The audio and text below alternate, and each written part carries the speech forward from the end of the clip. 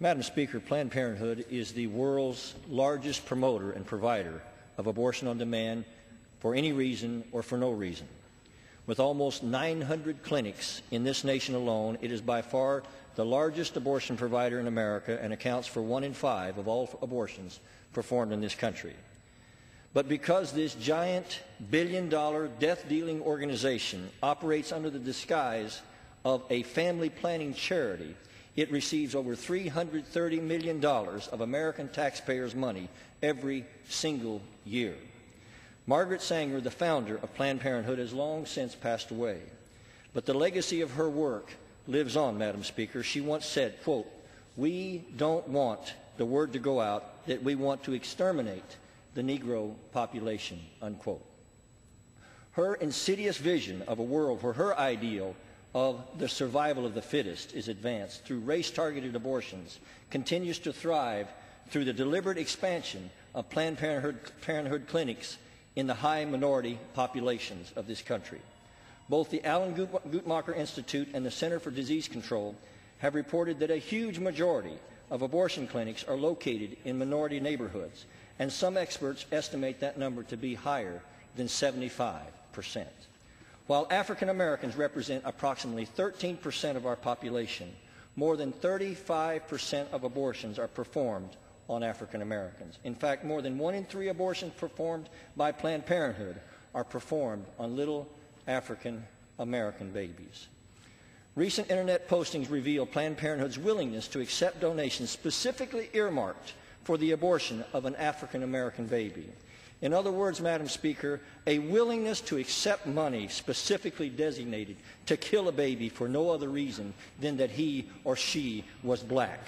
150 years ago, the infamous Dred Scott decision of the United States Supreme Court declared that the black man was not a person under the Constitution. That decision put the Supreme Court's legal imprimatur on a practice that had brutally enslaved more than 4 million innocent human beings from Africa. It took a horrible civil war to reverse that despicable decision.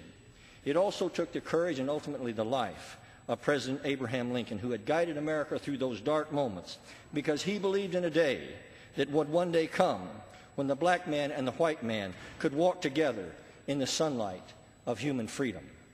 And more than a century later, Dr. Martin Luther King stood on the steps of the memorial dedicated to President Lincoln and gave a speech that would forever change the course of human history, because it reminded America of her creed that all men are still created equal. And it helped Americans to finally begin once and for all to put away the evil of bigotry and prejudice against their fellow human beings of a different skin color. It was a great day, Madam Speaker. But only 10 years later, our memories would wane again. And another Supreme Court decision called Roe v. Wade, along with the help of Planned Parenthood, precipitated the murder of more than 12 million African American babies.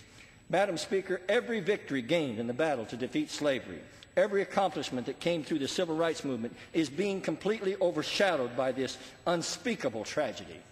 It is time that Americans stood up together again and remembered that we are the same America that rejected human slavery and worked to overturn decisions by our own courts, whether in the Dred Scott decision of 1857 or the Jim Crow laws that continued through the 1960s. And we are still courageous and compassionate enough to stop the funding of a bigoted organization like Planned Parenthood.